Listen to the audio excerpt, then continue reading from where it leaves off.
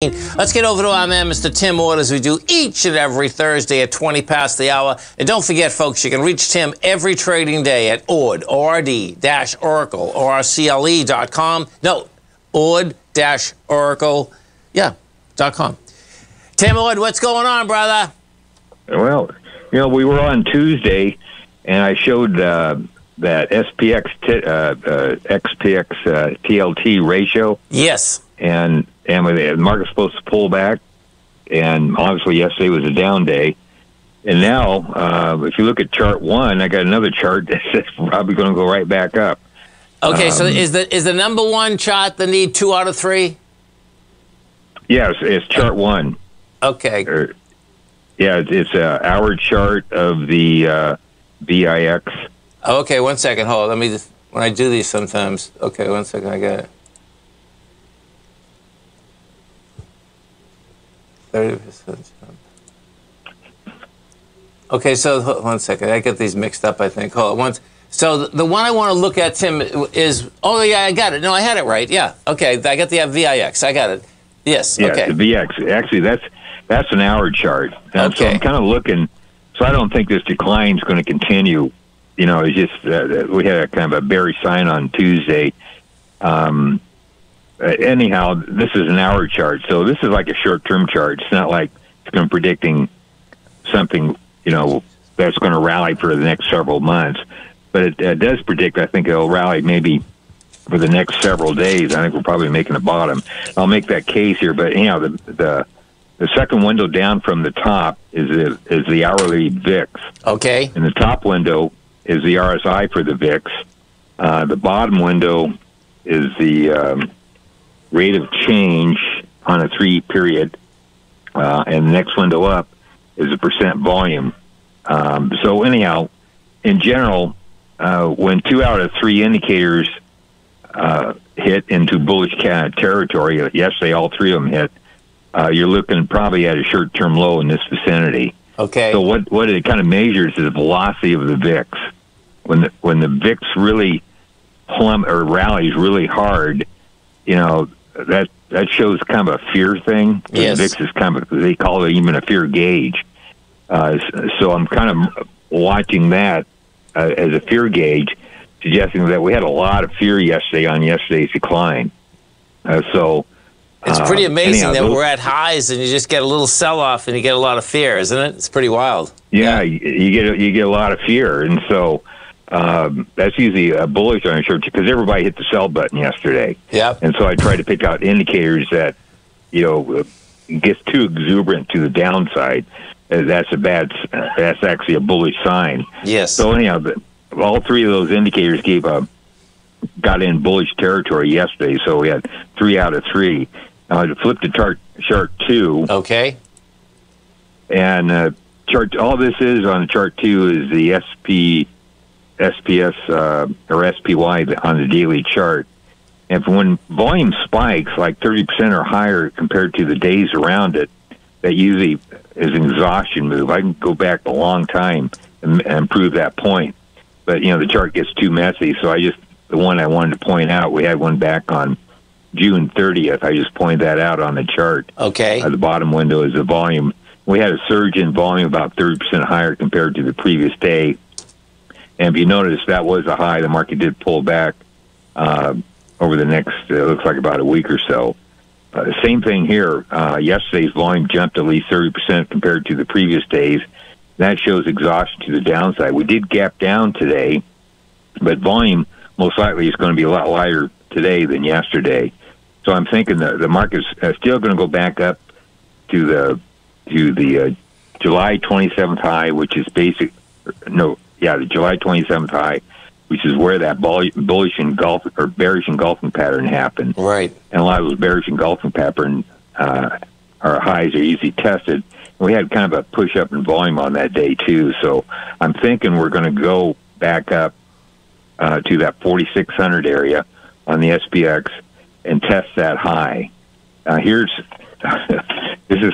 So anyhow, I'm making the case. So I'm thinking we're going to make a double high here. Now, if you flip to chart 3, okay, maybe going too fast, but no, this is good. This is good. We get it. Yep. All right. So anyhow, so I'm thinking we got enough evidence that we probably rallied back to the previous highs of 4,600, which is July 27th.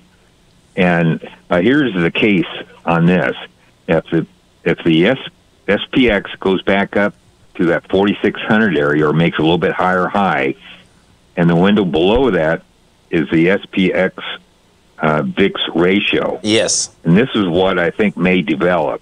Don't know until it happens. Right. It hasn't happened yet because we need to rally first. But if we rally up and the SPX VIX ratio makes a lower high, where the SPX makes a higher high, you have the same divergence happening, all noted in pink going back last few years. Right. All that pink areas and pink lines. That's where the cases where the SPX made a higher high and the SPX VIX ratio made a lower high. And then that happens, you know, if we went back there, that would be the most deviant thing the market could probably do, too. Right? Yeah, it catches everybody. You know, as everybody's right. It really leaned on the sell button yesterday. Right. And so now if it rallies back, they kind of throw in the towel. And that's where you get your worthwhile high at. And I'm thinking we're still making a worthwhile high. Nothing real significant, but I think we can get back to 4,200, which is, you know, a 200 or a 46 to 42. That's what, 400 points.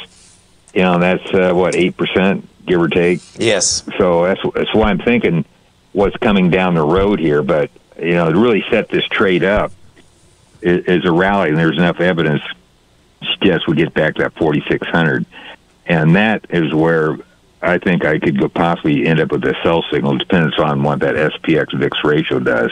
Right. So, and you know, it's always interesting, Tim, isn't it? That I mean, the more that you can get either highs or lows tested, the more information the market actually gives you.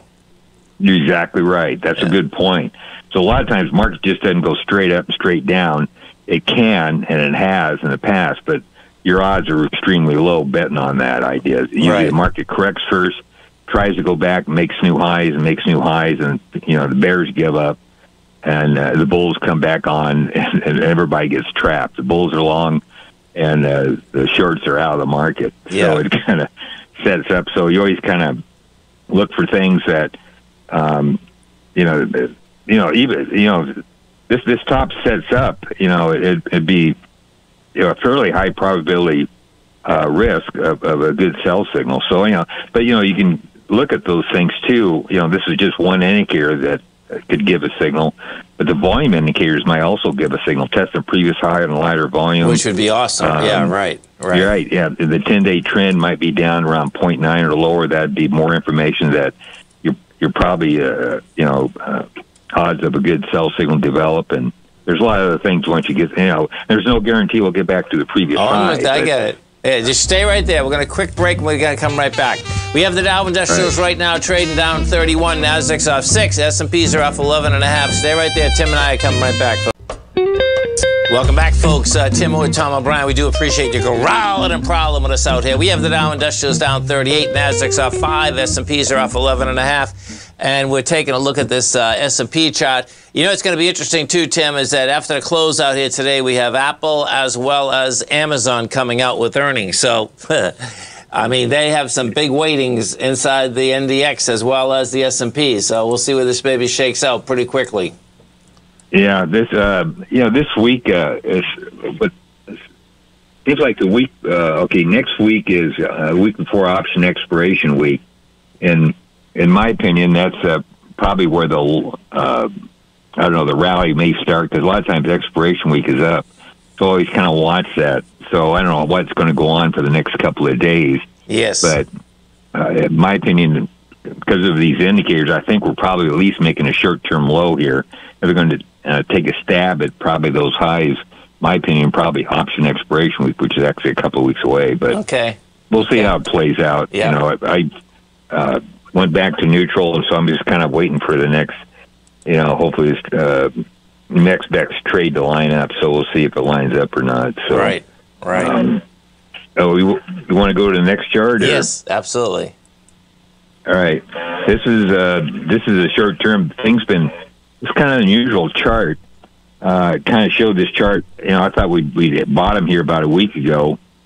But what's interesting here is anyhow, the bottom window is the 18-day average of the up-down volume advanced decline, it's the bottom window is GDX advanced decline percent. Is an 18-day average. The next window up is the 18-day average of the up-down volume percent. And anyhow, in a nutshell, when both of them are above -10, the market's in an uptrend. Well, the market did go, it gave a buy signal early July, and since then, even though the market's pretty much pulled back to where that July buy signal has occurred, both those indicators are still well above -10. Okay. Anyhow, I trust these indicators pretty well. Right. And there's some let's go back. I'll make an example here. If you go back to that high of April there, April-May high, that double top. Okay. Is up around, looks like about, 36 range. Yes. Had a double top there. Yep. And if you go down to both indicators, the first top, both indicators stayed well above -10. And the market rallied, actually went and tested that high of 36 right. in May, and look what happened to the indicators. One fell below -10, the other one kind of hung around -10, but finally fell below -10. But either one goes below -10, it's a sell signal. But that rally up to the second rally up to the high of April was a huge divergence there. Yes. Showing weakness. That was a great sell signal. Right. And I'm thinking something happens here. This is probably going to, what I'm trying to say is, the internals of the market, according to these two indicators, are actually strong, even though prices moved down quite a bit. Both those indicators remain relatively strong, still well above -10. So I'm thinking this is not a start of a big decline. This is going to be a huge divergence because it's going to make higher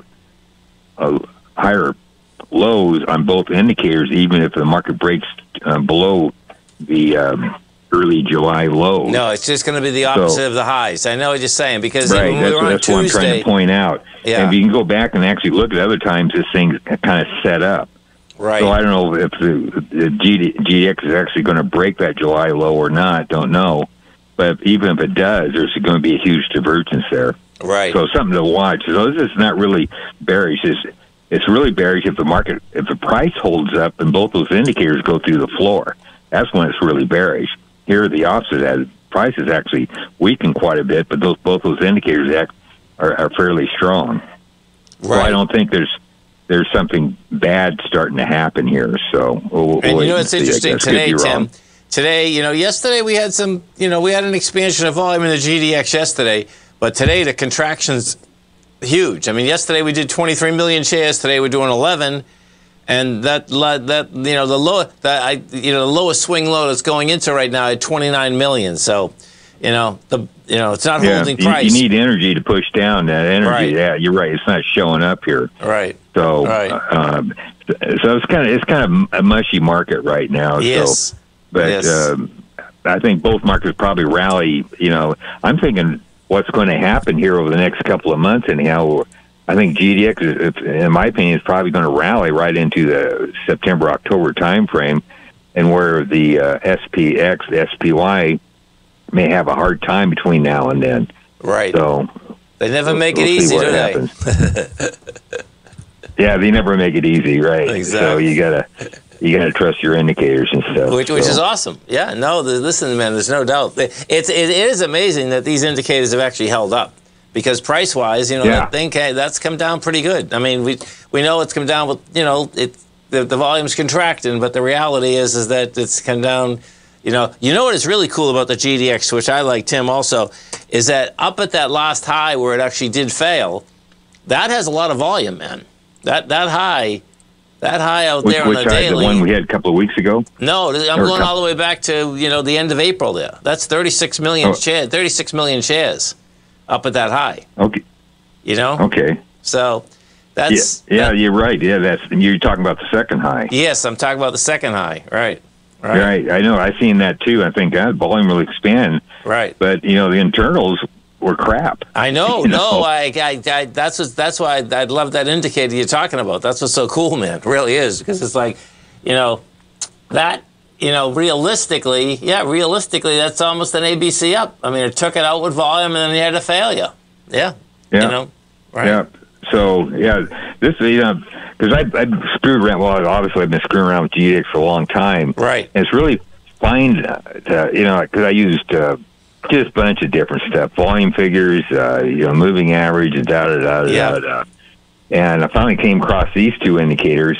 And, and I got a 50-day on these two type indicators, and I do cumulative volume, and they produce a lot of information.